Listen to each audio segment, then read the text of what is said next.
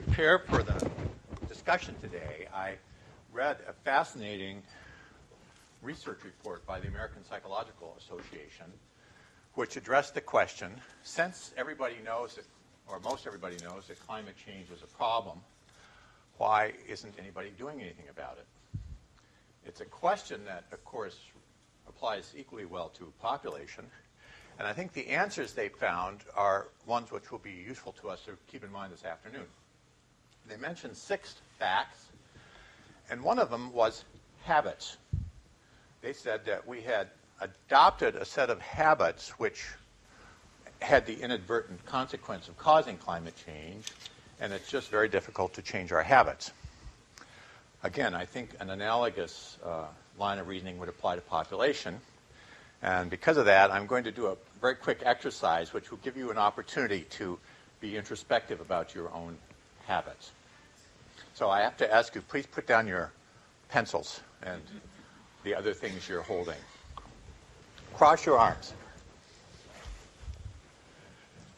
Look down and see which wrist is on top.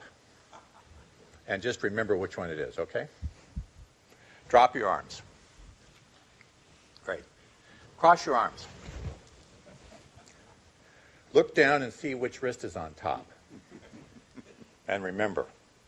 Okay? Now drop your arms. So let's conduct a little research poll here ourselves. All of you who had the same wrist up both times, raise your hand. Me too, of course. Almost everybody. Which, of course, is what you would hope for, because this issue, what you do with your arms when you actually want to focus your attention on something else, shouldn't take you 15 or 20 minutes every time you need to deal with it. You need to find a habit that works for you and then use it. The interesting question, of course, is whether there's some optimum. So let's see about that. Everyone who had their left wrist up both times, raise your hand. Everybody who had your right wrist up. Okay, so that's also interesting. It says that although we all tend to do it the same way, there's no optimal way to do it. We could do it one way, could do it the other. Our best hope for dealing with population is that it has similar features, that although we've gotten in the habit of conducting ourselves in one way, it's not required that we do that, and that we will be able to give people a new set of habits. It's going to be that hope which inspires my speech this morning and motivates my conversations this afternoon. So I was assigned the topic, economics and limits to growth, what's sustainable. I thought about that and concluded that the answer I would have given 40 years ago when I first started to address this question is different than the answer I give today. So let me take you back 40 years, give you a sense about our views at that time, and then come up to the present to see where we are today, because, of course, that's where we have to take our policies. In the period 1970-1972, I worked with a group of people at MIT.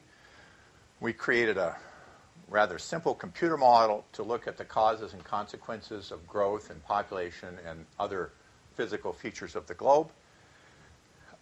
There was no sense, certainly no pretense, that that was anything like a predictive effort, so we used it, as, for example, the climate community does today, to create a set of scenarios which would kind of, we hoped, bound reality. And this I'm showing you is the so-called reference scenario. Now, I have a laser pointer, and I'm going to point to the screen down there. I apologize for the few who are immediately underneath the screen. Probably you're not going to miss anything if you don't look. But you see right there is where we were in 1972, that vertical red line. And at that time, we still anticipated that there would be another 40 or 50 years of growth. Notice that I have blanked out the last quarter of this scenario. We didn't do that in the book, but I'm doing it here because we know that once growth does peak out and start going down, the global system will be changed in ways which make it totally impossible now for us to understand what's going to happen. Certainly our model wouldn't be at all relevant anymore. So rather than distract attention from what I think is significant, I've just eliminated it. And the black line shows you where we are today. And that blue boundary is essentially the period of time influenced by the policies that we might undertake today. And notice that they include a period when some of the key physical growth parameters quit growing and start declining. Here were the main insights from that effort. One is that we expected another 40 to 80 years of growth. This was back in 1970. Since then, we've done 2 updates.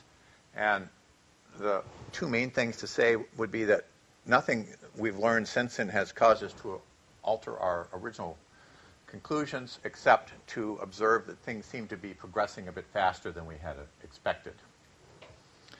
All of our growth scenarios showed ending sometime in the period 2010 to 2050. We observed, and I think actually this remains perhaps the unique contribution of the book, was that the growth wasn't going to end, as far as we could tell, in a nice orderly accommodation with its limits, but rather through overshoot and collapse. An impression which was confirmed brilliantly by Catton, when his book came out in 1980 with the title Overshoot. We experimented with radically different kinds of technology. I was a professor at MIT. I have a degree in science. I worked in a national laboratory.